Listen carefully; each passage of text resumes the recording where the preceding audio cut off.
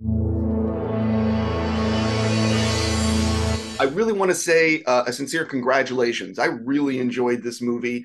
And if I'm being honest with you, it was a lot better than I expected. I just thought it would be good, but it's a really great sequel. Um, That means a lot. Thank you. for both of you, when did you? I actually for someone, I'm going to start with you. When did you realize that the sequel was? Oh wait, this is really good.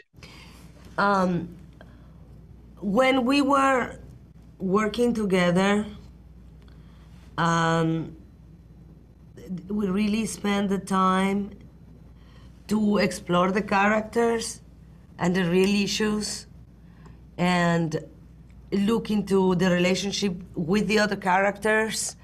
It was never just saying lines. We really did, right? We really did the work together, almost more than in a regular film, because sometimes in a regular film that people are not rehearsing anymore. Everything is hurry, hurry, hurry. And here we had a wonderful process of exploring the characters and the story and the different meanings that we could bring. What was our contribution to the audience through the characters today? And I knew it was something special because also I love this. I believe in intention. I believe that it's important to always be aware of your intentions. And it felt I was doing a movie with collaborating with people that had an intention that was beyond, let's do a hit movie. Let's say something. And let's say something also visually. How do we translate what we're trying to say with the plot, with the narrative, with the characters, also visually? And for me, that was mind-blowing. So I knew it quite early on in our character development together. And it's interesting because it was like the same reaction where, you know, we set out to go, we can really push this next chapter of Puss in Boots. Visually, like you're saying, everything looks like you're in a fairy tale painting. Tonally, that we go to some new territory with, especially in a Shrek world. But I think right away, working with Salma and Antonio, I was just blown away by, like, you were always asking questions, going deeper to, like, even if it was comedy, it was like, what's underneath this? What's this character's objective here to, and really how it tied into the theme of the movie. What does she really feel underneath the sarcasm, the sassiness, every single line? And he was game, and he was amazing. We really played a learned lot and really explored, and I think you feel that there's a spontaneity between all of the characters that really comes so much from this process. I love comedy. I love it. But honestly, I hope this doesn't come the right way. To me, it's really easy. It's really easy. And we could improvise 1,000 times. What else can we do besides the comedy or through the comedy?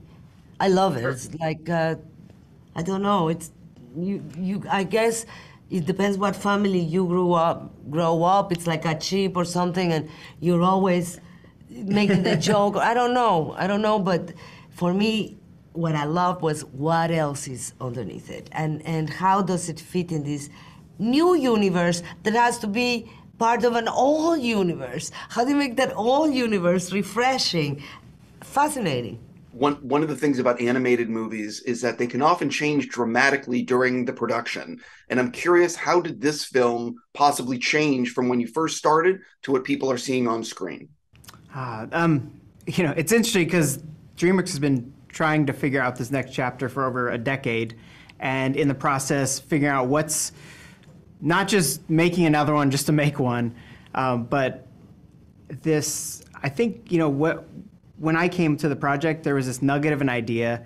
Puss is on his last of his 9 lives, and for me, it was just such a great opportunity to go, that's an absurd idea. It's like you're a fairy tale that cats get 9 lives, but at the root of it, it's about someone who's realizing they have 1 life, and all of us as human beings get 1 life. And for me, it was like exciting to go, this can be a movie that celebrates the gift of life. But how we get there, And what the end looks like, I didn't know. And that's the fun of, I think, of filmmaking, of this process where it is such a collaborative effort. There's over 400 people that work on these animated movies. And then when we have amazing, cast that really brings so much, not just reading the lines, but to the partnership of creating the story, the themes, the character. It really evolved. It's such a beautiful end result, way more beautiful than I would have pictured.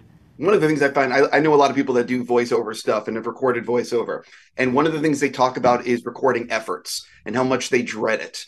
And so, Selma, I'm curious for you, do you dread those days where you have to record the grunting, the running, those sounds? And no, Joel... love it. Because nothing is generic with Joel will not shut up while you're doing that. Because he is describing, of course, you're not looking at it. Sometimes when you do ADR, you're watching the film and you're like, He's like, and they're going under this flower that is going to be purple, but it's very big, but it's very scary, the flower.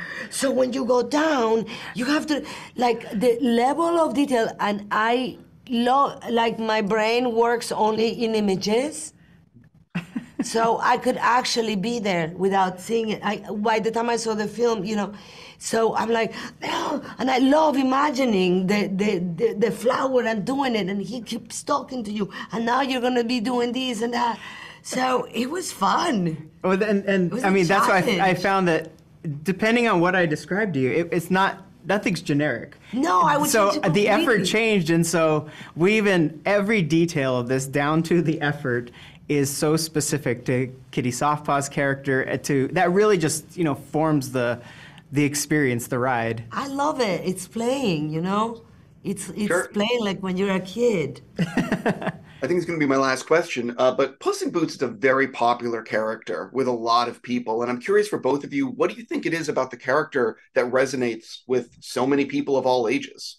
I mean, I think, for me, I think there's something in this, it's this adorable little cat, is just a 2.5 foot tall cat, but with Antonio's voice, the charisma, he has like the bravado of an 8 foot tall man. And there's something in that contrast that is both adorable and aspirational.